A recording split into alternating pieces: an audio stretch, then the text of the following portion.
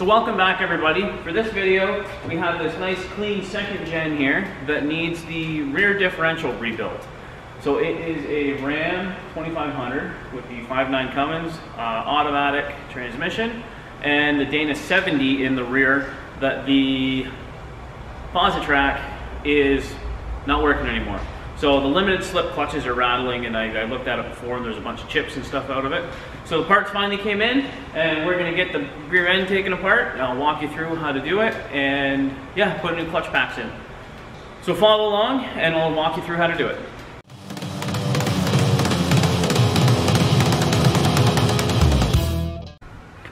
Alright, first thing we need to do is take the drive shaft off. Now these are usually 8mm or 5/16 bolts. Sometimes they're a little rounded and stripped, so yeah, you may need to use like an extractor or vice grips on it. But there's 4 of them. So if you put the transmission in neutral, you can spin the drive shaft. It's easiest to get them out when they're at the bottom here. So you spin the drive shaft over, bring these 2 to the bottom, and then spin it again, and then the other 2 will come to the bottom and you can get them out. Once you have the U-joint out, it's best to wrap tape around the caps. So you have all 4 caps and you wrap tape around the whole thing, and then that'll keep your end caps that are exposed from falling off. I just want to give an overview of this rebuild kit. The part number is 2021290. It's a actual Spicer rebuild kit. It is for a Dana 70 with 32 spline axles. So the reason you have to know the axle spline is because the axle splines into these gears. So you have your gears, you have your cross members for inside, you have your little spider gears, you have your coned washers that come with it. You also have thin friction discs and thick friction discs. Now, you can tell the thick and thin ones because the word thin right there is actually stamped on the thin discs. And it comes with a jug of Spicer friction modifier. Now, you're gonna need more than just this bottle.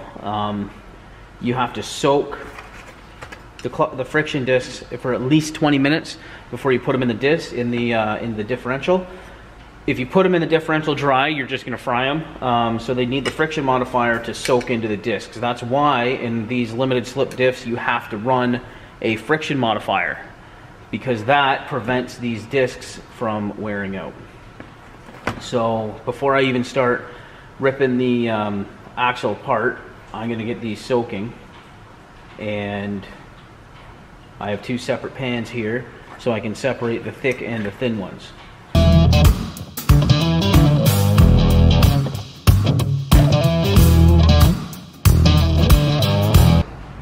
And then I have another bottle coming that I'll put in the differential.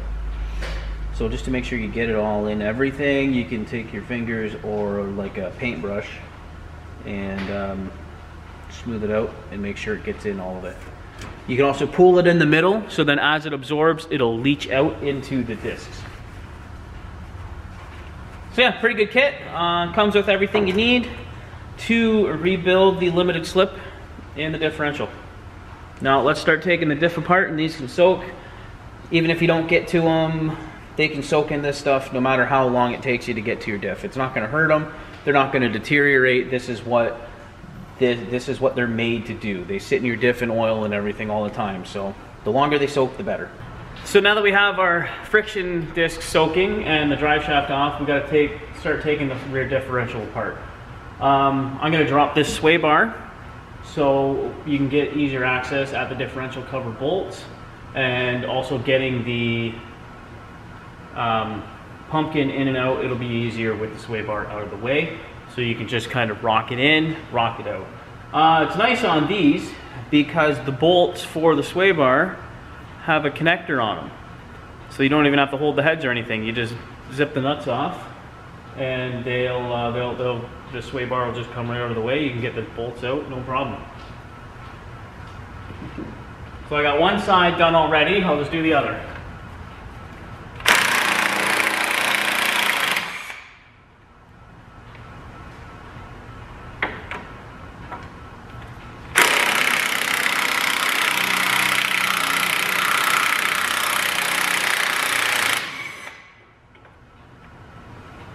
go. Sway bar nuts are all off. It'll just swing out of the way like that. And then you can put take these right out of the way. Set them aside on your cart or your bench or wherever you're working. And it'll be all good. Now we got to get a drain pan to put underneath the differential and catch the oil.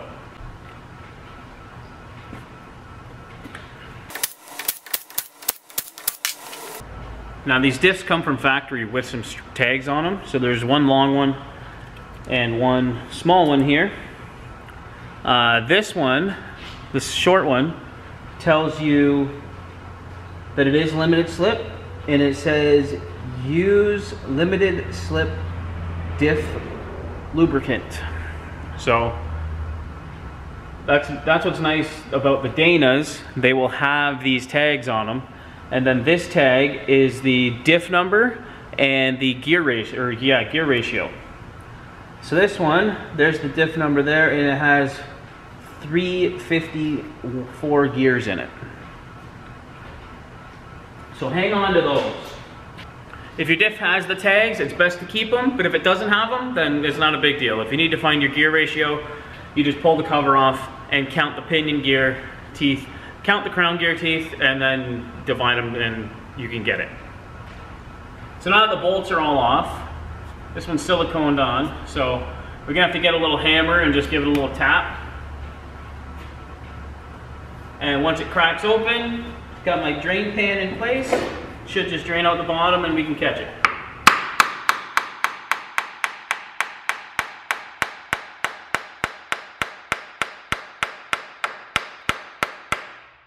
So you can hear when you're tapping it, the sound will change, and that'll tell you that the silicone is starting to come loose.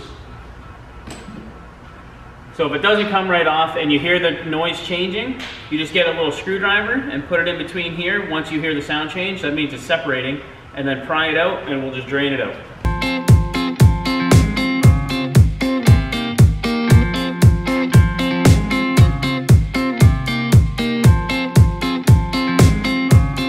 So once the cover's off, you can set it aside to drain.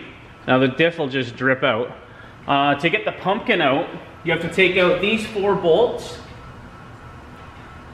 and then the pumpkin will fall out. But before you do that, you have to pull the axle shafts out, because the axles come in from the sides and spline into those collars, or spline into those spider gears that are in the rebuild kit. So to pull the axles out, I'll show you how to do that. So after you get the wheels off, you can see this center hub here has these bolts around it. These bolts hold the axle in. So all you have to do is take these bolts out, and then the axle slides out of the pumpkin in the middle of the diff. These are 9/16 on this truck, but I've seen them 14 millimeter, 15 millimeter, bunch of different sizes. And there will be oil in here, so it's best to get another drain bucket and put underneath. Just so the hub itself can drain into a bucket instead of making a mess. So let's get these bolts out and pull the axles out. And it's the same thing on the other side to remove the axle. So once you get them both out, that pumpkin will spin nice and free.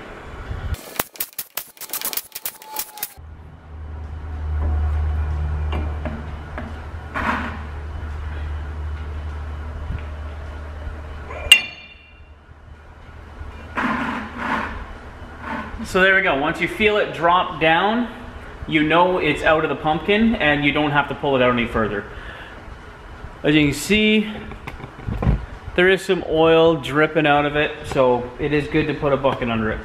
Now you got to do the same thing to the other side, and then yeah, it's ready to take those 4 bolts out that hold the pumpkin in, and it's ready to roll. So we have our axle shafts out, and you can see pumpkin spins freely. So now we can take these 2 bolts out and these 2 bolts and roll the diff out. This thing is fairly heavy, so you're gonna have to have a good table or bench to put it on. Because yeah, if you just have like a plastic cable, it's probably going through. So yeah, we'll get these bolts out, roll the pumpkin out, get it on the bench, clean it off, and get started on disassembly of that. I think maybe before I pull it out, I'm just going to get some brake clean and spray it down real good to get as much oil off of it as I can. Now before you take them off, it's always a good idea to take a paint marker and mark your right and your left side, because these caps, they may be interchangeable, but usually they're not. They're usually like machined on the one side, and it is best to just keep them on the same side that they came from. So here I wrote an L on this one and an R on this one. Now I got the end caps off, but the diff won't come out. Oil gets on the bearings and then it just kind of sticks it in there, so you have to break that seam of oil. To do that, I usually take a pry bar, put it right here on a nut, or on this side on a tab, and just kind of rock it, and then it should pop right out. So you may have to do that when you're trying to get the pumpkin out, if it won't come on its own. So now we got the carrier out, and we can clean all this old oil in here. I don't know if you can see, but back above the pinion, it's all flaky, and we can get all this old gasket off. Just get all the gunk out of it. Even the axle tubes, there's a whole bunch of black stuff in it. That's just old oil. So we can clean all that out now, and yeah, we can get that done. Now, there's different styles of shims. This diff didn't have shims I've seen other differentials had. Usually, from what I've seen, this is the outer race of the bearing that holds the carrier. The shims will go between the differential housing and the carrier. So it'll shim the pumpkin out like that. They'll be in between here. But this differential has the shims between the carrier bearing and the carrier itself. So in between here, there are a bunch of tiny shims. So in order to change those, you have, like if you're doing gears, you have to re-shim and everything to get the proper lash. So to change these shims around, you have to press this bearing off, re-shim it, and then press it back on, and then try it again. So I've done them before on a Dana 60 that was in the front of a second gen Cummins, so it really doesn't surprise me that, that these are like that. To break down this unit, there are 1, 2, 3, 4, 5, 6, 7, 8 bolts.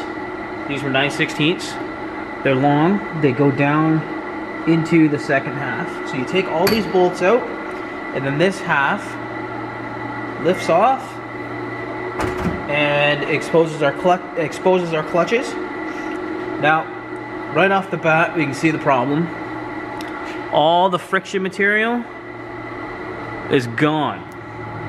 So this is supposed to have this friction material that we see on these new clutches, but it's all gone. So you basically just take this all apart layer by layer. You can set it aside on the bench, so keep everything stacked how it should be. And then this disc right here, you can see there's teeth missing here. It's all bent. It should fit rather snugly on this gear, but there's a lot of play. So yeah, just take everything off, set it aside. This one's really bad, and you can see it's grooved right down. Just keep taking it apart, layer by layer.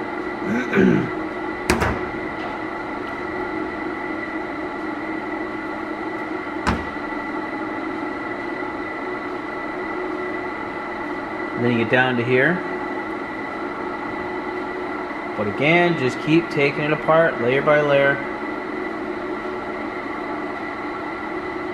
And it's pretty pretty straightforward. But if you take everything apart in order that you lay it out in order you take it apart, you shouldn't really have any issues with putting anything back together. So we have our housings all cleaned off, and now we can start reassembling. So they're on our plates. There's thin plates and there's thick plates, remember. We start out with one thin plate. Doesn't matter which way these go in, just as long as it's a thin plate. For these tabs, there are slots in the housing that they just fall in like that. So that's down in there. Now we do a washer. These washers are cupped one way. They're not flat. So the way that it's cupped goes up when you're assembling this side. So you do the cupped washer, another thin plate, another washer, and then a thick plate. The thick plate goes in last. So the thick plate is the plate that is riding against our clutch ring right here. So to put this in, we already have some lubricant down in there. So you set this down in, like so, and then you have to line the splines up on the clutches, on the plates with this collar, and they'll all just slide in together. Right like that. So we take our spider gears, which are these little side gears, and you take the one piece of this cross member. Put these on like this, so they will mesh with this gear here. Now, if you can see, there are some rounded, wider slots. This end of the spiders, the cross member is rounded. That will go down in that slot like this. So then these gears will become meshed with this gear here. And then you take the other side, and you can see there's notches, flat spots right here and here. Those will go into these shallower grooves, and the gears will be splined in like that. So you have it looking like this. This is how it's going to look when you're halfway done. The rounded edges of the round edges will be facing down on this one. So they'll go down in the smooth spot right here. And then the flat edges are facing down into these grooves here. So now we have the one half put together, we can put the other half together. So you want to start out again with a thin plate. Doesn't matter which way it goes, as long as the tabs line up, and it just falls down in. Cupped washer. The cup of the washer faces up. Another flat plate. Your thin plate. Another cupped washer. And then the thick plate.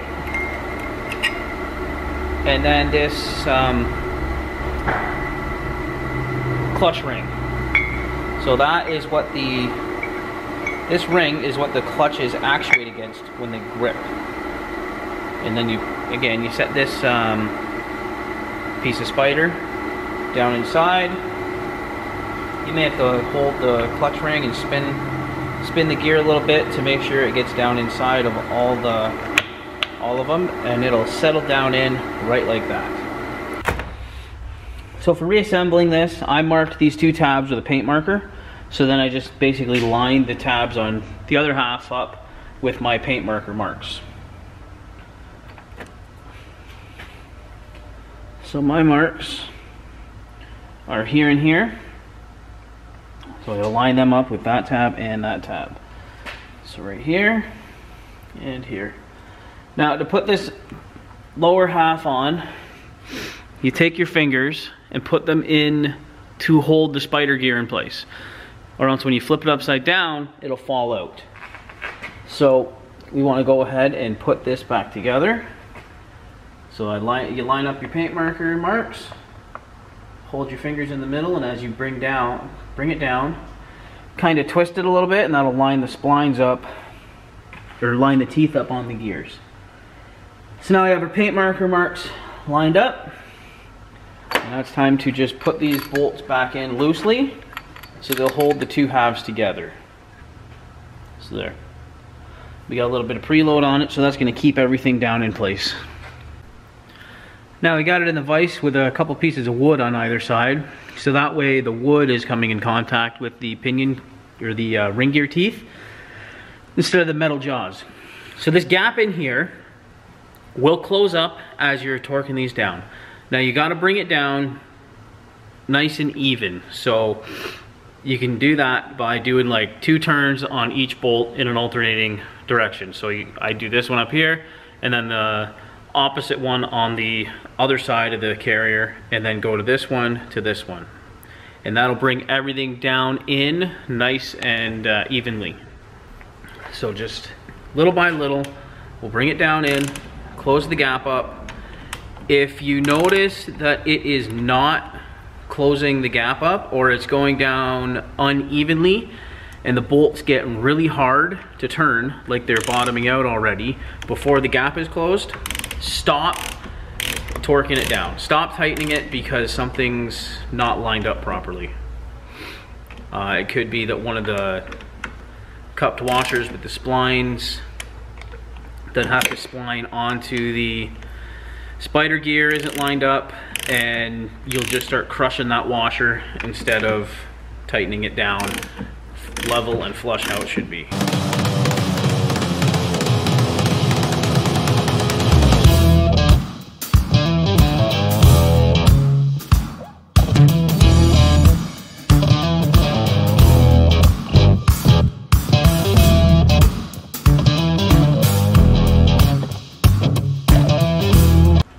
So we got to put our bearing caps back on the ends here, and it's ready to go back in the truck. So now we got our differential all cleaned out, ready for the carrier and the gear to go back in. So to do that, it's nice if you have a case spreader, so then you can just bolt it onto here and it pushes the case apart and spreads it open so it'll just go in easier. And it's really nice if the differential's off the truck, so then you use the weight of the carrier to push itself in. But you can still do it without either of those. Some diffs have adjusters that thread back and forth. I usually see that on AAM axles, so in the newer Cummins and Duramax. So you just loosen those off and then the diff will pop right in. This one, it's not bad. Once you get it started, then you can just kind of pop it in with a pry bar. So let's get it in and get our bearing caps torqued up, and then yeah, we just got to put the diff cover on, seal it, and it's ready to go.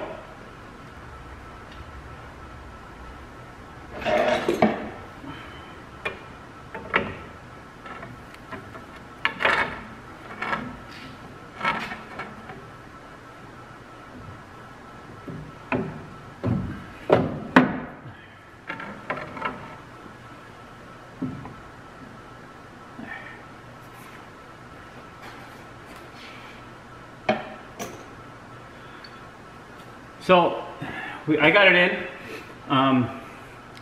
Sometimes it takes a little bit, it's a little tricky. This one, I took my pry bar, put it into the differential like this, and put this end on my shoulder and kind of stood up to bring the differential up in place, and then it just fell right back in. So you don't need a case spreader. It makes life a little easier, but you can do it with the pry bars as long as you hold it even, like hold it level with the race, hold it level where the races have to go in.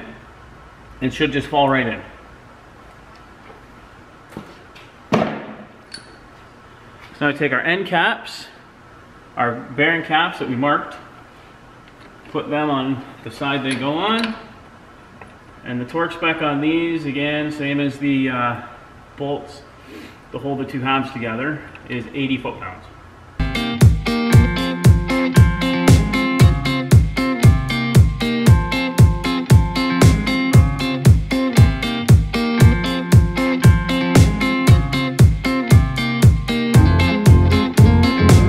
So there we go, we got our diff cover all cleaned up, a bead of silicone laid around it.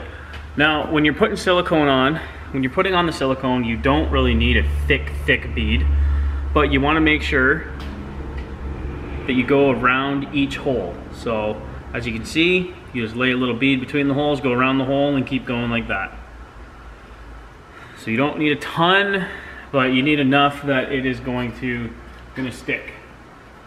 So I wire wheeled all my bolts. So I like to start just putting one in at the top and one at the bottom. So that way everything else is lined up before I put the cover against the surface. So that I know I'm not smearing my silicone. Everything's going to stay where I need it to be. So just hand thread them in until it starts to make contact, and then stop and hand thread the rest of them in. You don't want to tighten it down all the way because that'll squish all the silicone out. You want to leave it so it's making contact. You want to leave it so it's making contact with both surfaces for probably like 10-15 minutes, and what that does, it makes a film where it's starting to bulge out. So then when you torque it down all the way, the silicone just kind of bends and doesn't squish all out of your connection. So we'll put the rest of the bolts just hand tight in. Don't forget to put your tag back on here and your other tag over here if they're still on your diff. All right, it's sat for a little while. Now we just want to snug them up.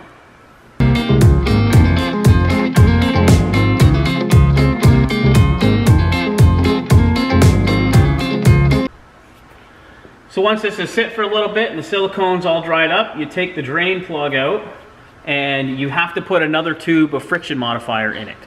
Our clutch is soaked in friction modifier, but you still have to put a tube in it. So this is the stuff that I use. It's available at my local Napa store, so I just use it. It's called CRC Posi Track. You use this whole tube for one diff. So I like to put this in first so then I know I'm getting the full tube in.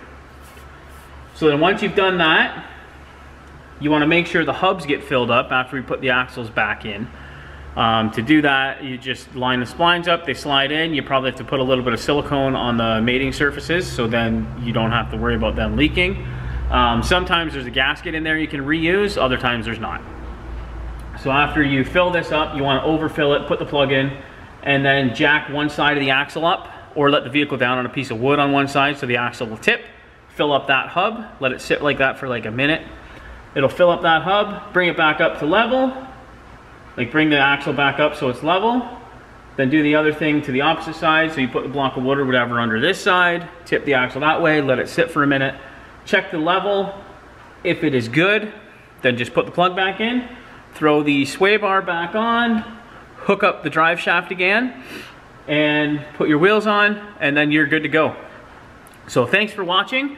Hope you enjoyed this video. Don't forget to follow us on Instagram, like us on Facebook, and subscribe on YouTube. Hope you enjoyed it, and we will see you on the next one.